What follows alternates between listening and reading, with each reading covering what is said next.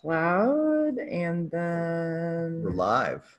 We are live. OLC live. Oh my gosh. Okay. This is so unprofessional. I'm going to start the recording and then multitask to put this collaborative doc in the chat before I go. Well, I'll say welcome to the OLC Online International Summit while you do that. An online global convening on defining openness. I'm so excited that this day is finally happening. This is Clark Shaw Nelson, and I'm Angela Gunder, and we are two of the members of the OLC Live committee. We have a week of amazing programming, but what better way to kick this off than having a summit that is amplifying voices from all over the globe.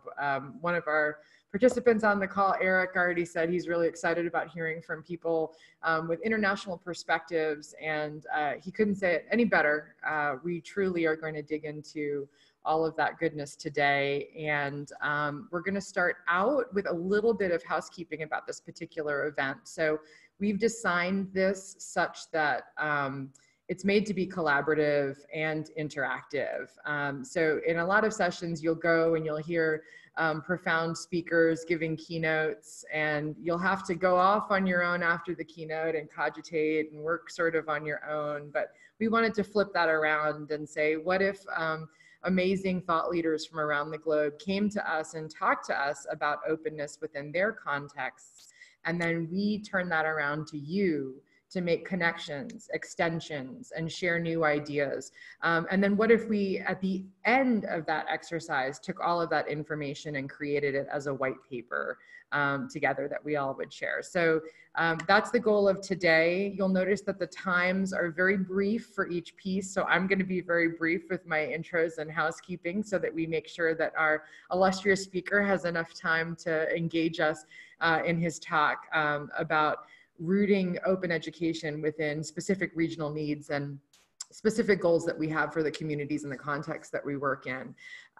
So without any further ado, I'm going to turn it over to Katsuke Shigeta, who's I hope I did not butcher his name. He's an associate professor and the associate director of the Center for Open Education, both at Hokkaido University. And he's going to give us a brief provocation. And then after that, we're going to take about 10 minutes to engage in a series of questions. We might change them up a little bit based on the way that the conversation goes as Katsu gives his provocation. After that, we will have closure, and Nate Angel, who is also on the line, a member of our OLC Live committee, he is going to lead us in a post-activity on annotation based on how much time that we have at the end of that. So formidable challenge ahead of us, but we're so delighted to cover a lot of ground and a lot of territory with Professor Shigeta leading us. So I turn it over to you. Thank you. Thank you. So good morning, everyone. Actually, good evening in Japan. So my name is Katsuke Shigeta. I'm Associate Professor and Associate Director of the Center for Open Education at Hokkaido University. And my part is the definition and idea of open. And in my part, I'd like to explain some examples that I'm doing as my job. And the title of my presentation is How to Root Open Education in a Region with a Specific Needs, an example of Japan. So I'd like to start that for 5 minutes. So could you, thanks. At first, I'd like to try some kind of classification of potential open education. As you may know, open education should realize equality and inclusion of education. It is very important part of open ed. Second one is to share superior learning resources. If we could share the good learning resources on the global scale, we could improve our education and learning on the global scale. Third one is to promote student success on campus. This is very important for you and for me too. And the fourth point is to share learning resources among institutions. It is a kind of cutting edge challenges. So if we could share resources among institutions, we can improve our education activity with the collaboration. And the last one is pedagogical change. It becomes very important role of open education. As you may know, one of the examples is open pedagogy. If we can utilize OER in a meaningful way in education, it is very nice. So my question is, how is your region, organization, or institution? So please go to the next. Thanks. And I want to try the second classification of how open education spreads in a global scale on each region. First part is open textbook. It is very famous, especially in United States and Canada. It contributes the equality in education, especially in universities and colleges. Second one is primary learning materials, and third one is supplemental learning materials. And OER is important as digital learning resources. And we could use OER for the advanced learning resources and needs like SDGs or artificial intelligence education. Next, please. And I'd like to explain the Japan's case.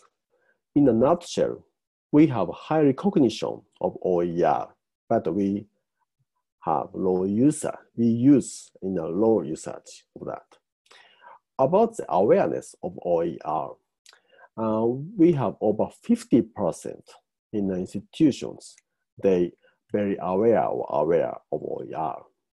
But about the offering and adapting of OER and MOOC, it's quite low, around 10%. And the finding of research is that we find a difference of the purpose of usage of OER and MOOC. Institutions use OER to improve learning environment. But about the MOOC, institutions use that to recruit students for professional development and lifelong learning. Next, please. And considering the reason, I should explain the background. In Japan, on K-12 education, they offer textbooks free of charge, basically. And in higher education institution, we keep a reasonable price of commercial publishers' textbook, so we do not have a big demand of OER as an open textbook. So we are looking for the potential of OER as supplemental learning materials. So in Japan, institutions develop and use OER for student success to create that by themselves. And we create OER for cutting-edge education needs. Next, please.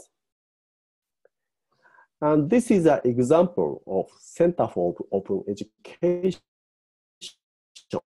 Hokkaido University. We develop over 400 OERs for over 50 courses every year. It includes lecture capture, skill training, and experimental videos. Next, please. And we use OER on campus education and open to the public. We create OER for flipped classroom with faculty. And we promote active learning using OER in a flipped classroom settings. And we open OER via OpenCourseWare and MOOC. Next, please. And what we are doing is to try to utilize OER for the specific needs. On this part, I'd like to introduce our current project. First one is develop OER for digital literacy education. We have a strong demand for first-year students about that. And we are doing a collaboration with Adobe Inc. to develop their professionals. Second one is to use developed MOOC on campus for flipped classroom. And in this case, we introduce learning context from a movie.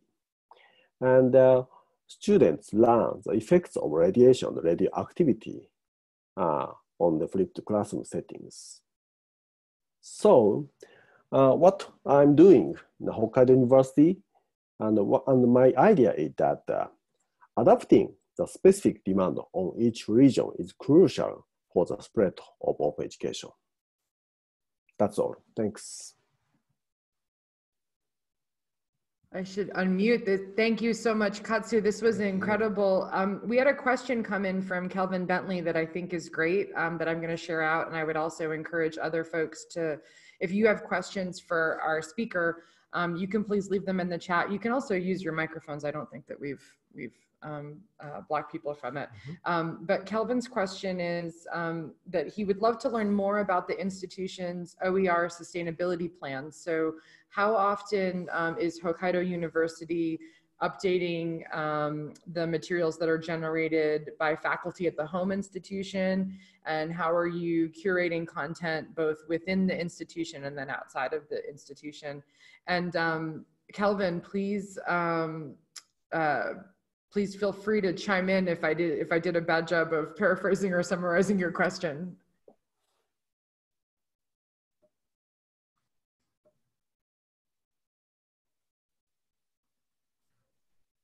Okay, I did well. So Katsu, tell us a little bit more about how within Hokkaido University are you building new resources, and how often are you actually updating the resources that are created? So Kevin, thank you for a great question. This is a very important part of our center. We improve our OER year by year. So if we use OER on the classroom, faculty find the possibilities and challenges what they taught on OER. At the same time, students find difficulties how to learn OER and the existing OER. So we find some possibilities how to improve that for the next semester. So we improve that for the next year student, and we use that next year. So we establish a kind of cycle for the improvement.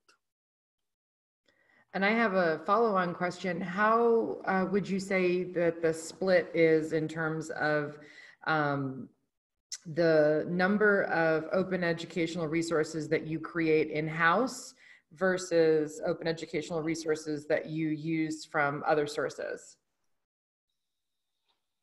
Yeah, good. Thank you for your question. Currently, the portion is about 90% of our OER is created by ourselves, and the 10% is used from the other institutions. For example, we use OERs from Open Learning Initiative on the Carnegie Mellon University, and we introduce that and translate in Japanese and try to make some part of materials to fit to the context for Japanese students. So that gets to the power of remix, really, at how we are, in fact, using materials from other contexts. But when we do have to contextualize them for the needs that we have within our particular format. So just to Kelvin's point of how do we prevent creating OER graveyards where we have these huge repositories of things that are pretty much the same and not updated. I think that redistribute piece, that sharing after we work on the materials that we've created, that's so key. We have to sort of pay it forward. When we take something that's open and we change it for our own context, we should explain how we changed it and then give it back to the community to further the effort so that we're not duplicative in our work. It's excellent. Right. Yes. We have a question from Nate. So have you encountered different cultural relationships to openness? Is open different in Japan than in other regions? Thank you. Thank you for the great question too. Basically, faculty in Japan reluctant to open their materials to the public. There may be some reasons. First, I think first one is they may not have enough confidence to open these materials to the public. And the second one is they are not prepared to open their resources to the public in the beginning. So to tackle these problems, we have other projects. This is a group efforts of faculty to teach about nuclear education. So this is funded by the government, and this project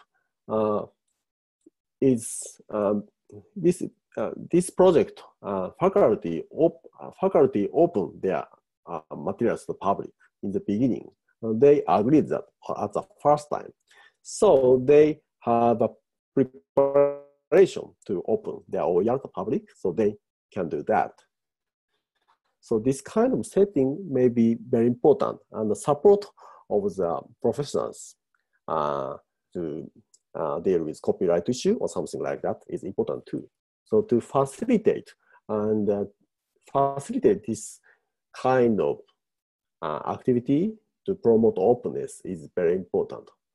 Only faculty cannot achieve that. They need support to do that. Absolutely. And I think that we think often about money, what is the cost of open? But what you're talking about and what Nate really provoked with this question is, what is the cultural mindset? What is the cultural landscape that needs to be created enough to support open?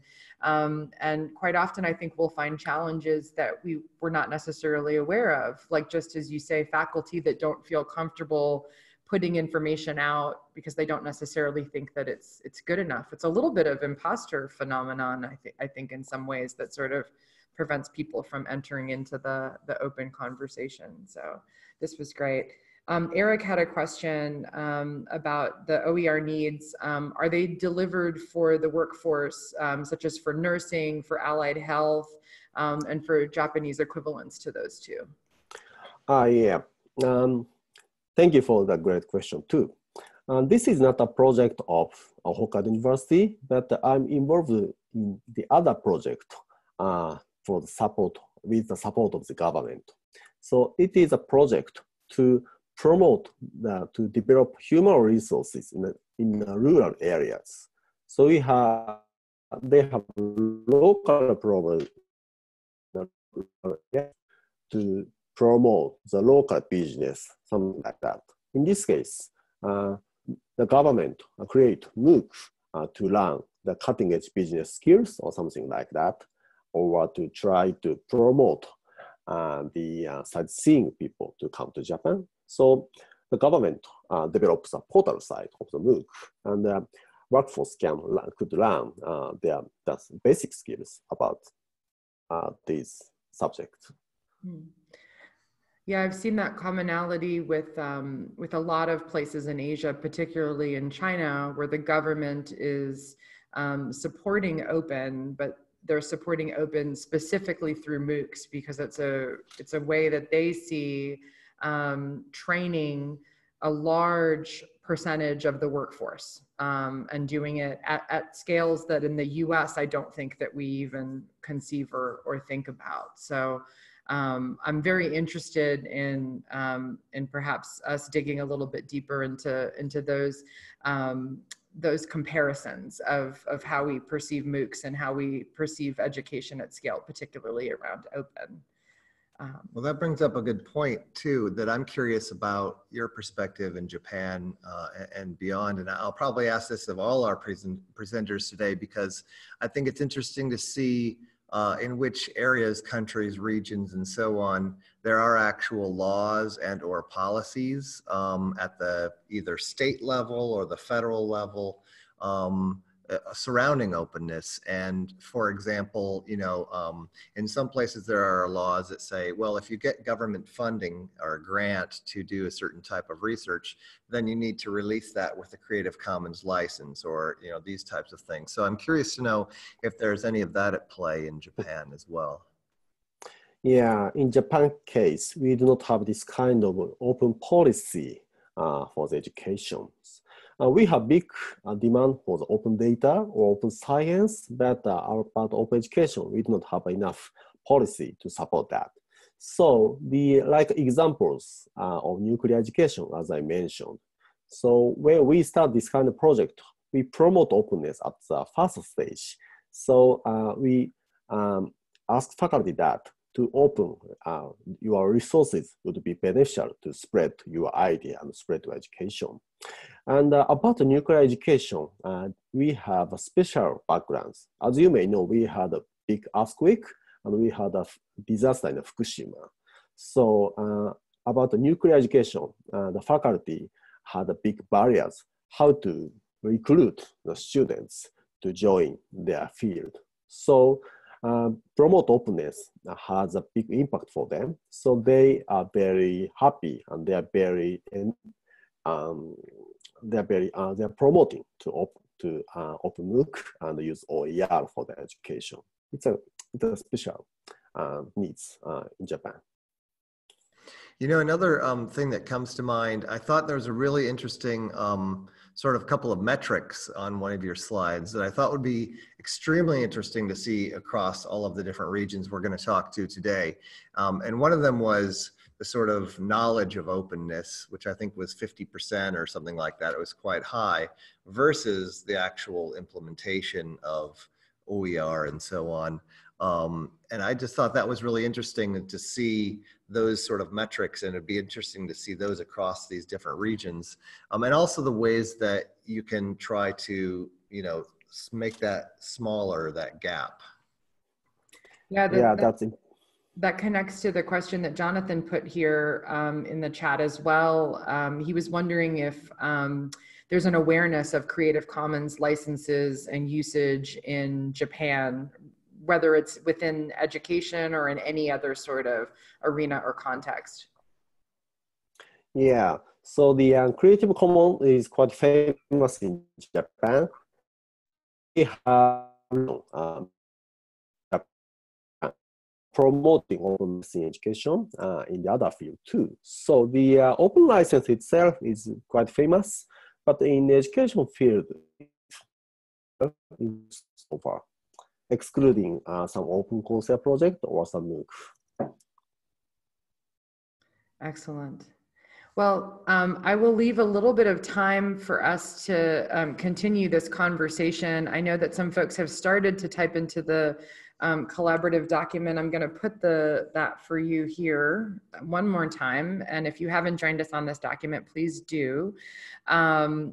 So if you scroll down a little bit to session 1 Asia, under the agenda, there's an area that says collaborative activity. And we actually only have a couple more minutes in this session, so I'll let you take some time.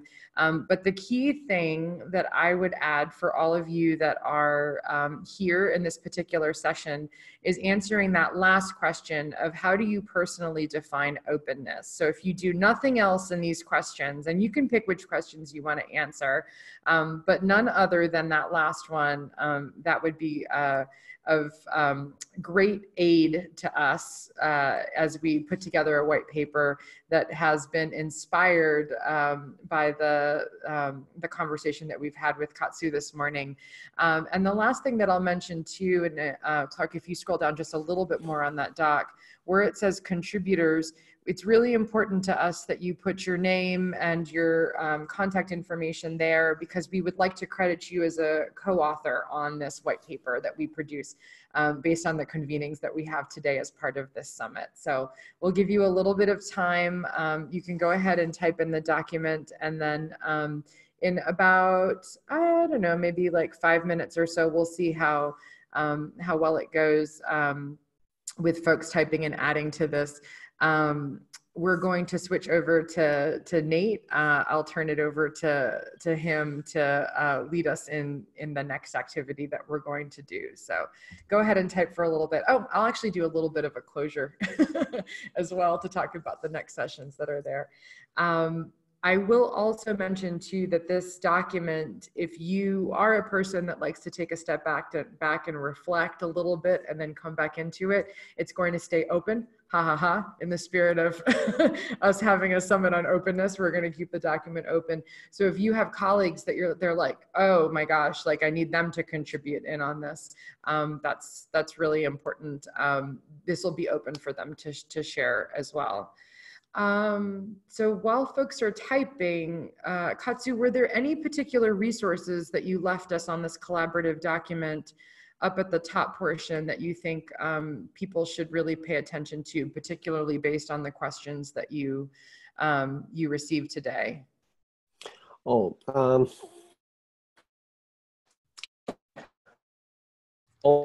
resources, and the last two parts may be fine for the participants. These are the explanation of Hokkaido.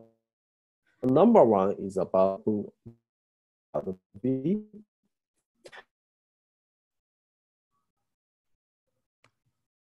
From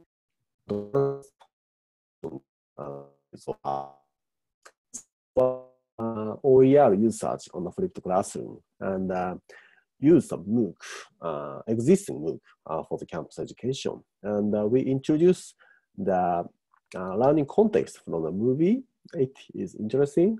And I have a link of the poster I will present on the Open Education Global on the last, in this month. So if you look these materials, you can find some possibilities or some questions what I and my colleague are doing in Japan. This is great. I'm sure people are going to be feasting on riches when they when they go through the resources that not only you've shared, but all of our speakers that we have today. They've been good about leaving quite a bit of goodness for folks to come in and learn more about the provocations that we've started.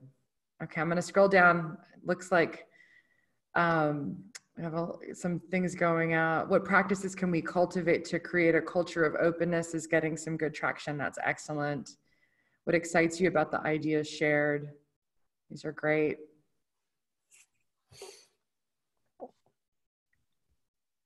I love that framing. The learning is already open. It's the access to content that is not open. I talk about that quite a bit when I talk about the purpose of faculty in the context of learning, that the knowledge is an open commodity, but faculty are those guides, those wise elders, those Sherpas, those connectors, those concierges, brokers. I mean, there's all sorts of different hats that we get to wear in leading people to that knowledge. And sometimes it's rethinking the roles that we play in the classroom that are really critical to supporting learning in the best possible ways. Yeah. Without barriers. Yeah. What does that look like? This is great. Well, we have time for you to keep on typing. There's time and space for us to continue to do this, but my gosh, that session went so quickly for our first one. A big thank you to Katsu for our first, sound effects board. Sometimes it works and sometimes it doesn't. We have so much technology here, and of course when we want the applause, it's not there. We'll get it working for the next one. We owe you an IOU for applause. Oh, there we go.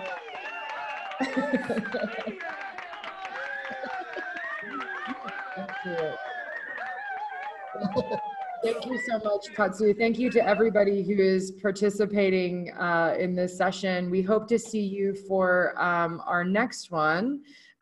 We are going to have a half an hour in between, and I'm going to turn the mic over to Nate Angel to guide us. But our second session, which starts at 10 a.m. Eastern Time, that will be with Don J. Jury from the University of Mauritius and Maha Bali from the American University in Cairo, and also from Virtually Connecting. So a great session coming up.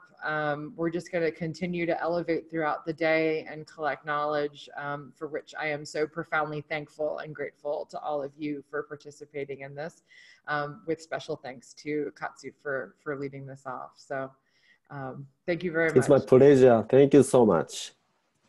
Yes. Okay, and I'm gonna stop the recording. I'm like that grandma that's like, I'm gonna stop the recording while I'm recording.